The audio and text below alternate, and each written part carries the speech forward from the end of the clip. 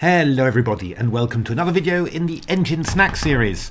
I'm Grandmaster Matthew Sadler and we are taking a look at a testing game today between Koivisto 714 and Stockfish 11 CCRL running on 4 CPUs. So currently testing going on for League 2 and League 1.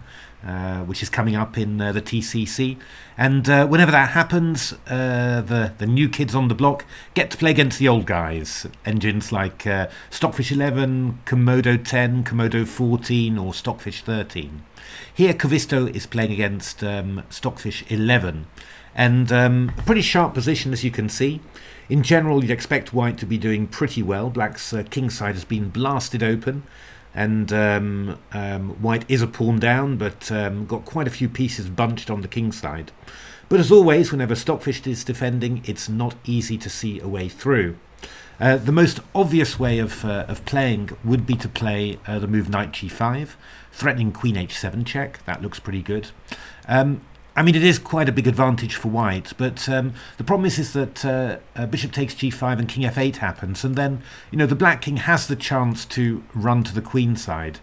You know, white's definitely going to pick up some material along the way, but yeah, I mean, it doesn't really feel like it's something that's going to end in mate. And, well, you know, looking at this position, you sort of feel you should get closer to mate than this.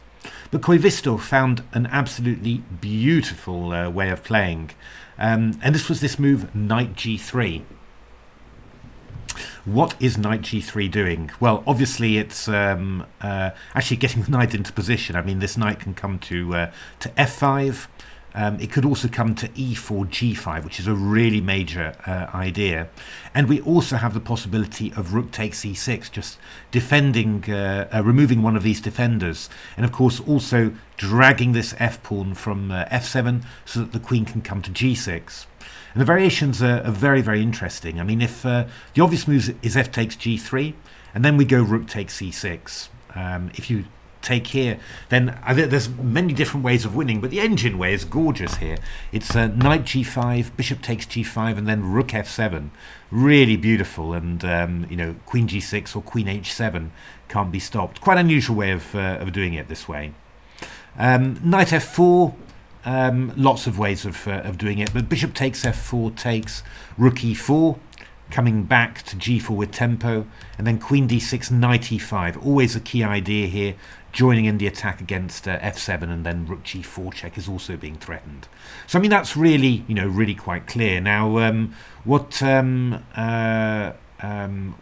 Stockfish decided was to try and defend the bishop on e6 from attack along the third rank. The only question is, you know, why are you putting the queen on b6? Well, if you go to d6, I'll go knight e4 with tempo and then get in knight g5. That's really big.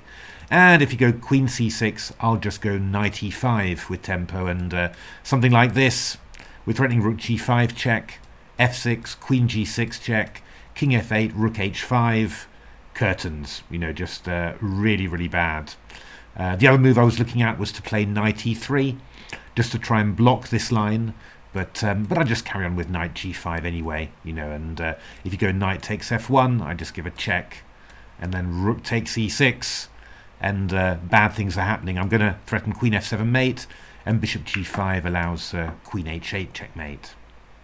So pretty powerful. So I mean, Stockfish defended with queen b6 here, so just ready to meet rook takes e6 with queen takes e6. But Koivisto had an absolutely beautiful idea, and it's so beautiful actually that it takes Stockfish just a little bit of time to fully appreciate it, which is quite unusual. So bishop a5 was the move. It's really good. You've got knight g3 on one side, bishop a5 on the other. What on earth is the idea here? Well, in the game Stockfish didn't want to take it, but after queen c6, knight e5, queen e8, bishop takes d8, rook takes d8, knight e4. I mean, just totally hopeless for black. This is a huge advantage for white. But how about queen takes a5? Well, what we're going to do then, we're going to play this move, rook takes e6. That's what we're doing. Yeah, what are we threatening here? Well, moves like knight g5. Oops, good lord. Knight g5, knight e5. are definitely coming in, and yeah, knight f5, they're all looking pretty good really. So f takes c6 looks necessary. Queen g6 check. King f8 is met by knight e4, and it's a very slow threat, but yeah, you know, try and stop knight g5 when we'll have the threat of mate through knight e6, queen f7, or knight h7. I mean, it's just impossible to stop all of them. But king h8 is a bit of a challenge. And then we're playing knight to h5. So what's white's threat here? There's no immediate threat, but rook g8 check, queen h6 is mate, which is great, obviously. So you can't challenge this queen on g6. And actually what I'm threatening is knight g5. And then I'm threatening either knight f7 check or queen h7 checkmate. So black, amazingly, and I think this is where Stockfish sort of faltered over, black has the amazing defense queen b4. What's the point? Well, if you go knight g5, I've got queen d4 check, king h2, bishop takes g5, and the queen has managed to cover g7 with tempo, so it's not at all obvious that that white is better here at all. So the other, well, you know, what I was thinking of when I saw it was, oh, come on, just king h1 and you're fine.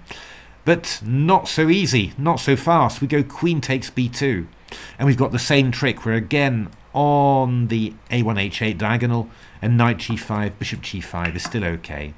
And if white tries to play d4 to block the line, then we get ready to do some desperados with knight e3 and then queen takes g2 check. You know, and amazingly, you know, it's only Stockfish can do this. Black is surviving, but white actually has an incredibly important and very strong move, and that's rook f2.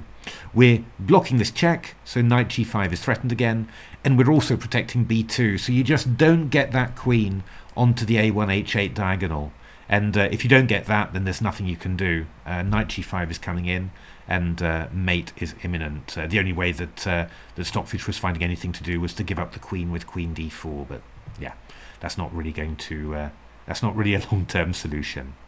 So yeah, beautiful play from Quevisto. So knight to g3, piece offered on the king side, and then bishop a5. A piece offered on the queen side, and yeah, I mean, I think it's very, very, very beautiful always. You know, I always find when you set up an attacking structure, and then you know, the opponent has moves, but somehow, you know, the mobility of your pieces is so good that all the moves in the world just aren't going to help the opponent. And yeah, thought this was a really great game from Quevisto.